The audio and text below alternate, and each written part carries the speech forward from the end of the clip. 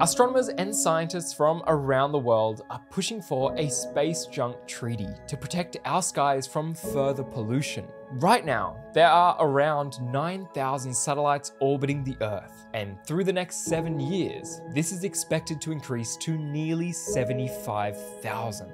Now, no one denies that these satellites help humanity, but if we don't manage the skies properly, we could be in some big trouble. We think that there are already 100 trillion pieces of old satellites orbiting the Earth, presenting a serious risk to satellites and rockets. In fact, the ISS has already had to dodge space junk before to prevent further damage. If we don't act now, we risk a future where our skies are littered with space junk, trapping us here on Earth for good.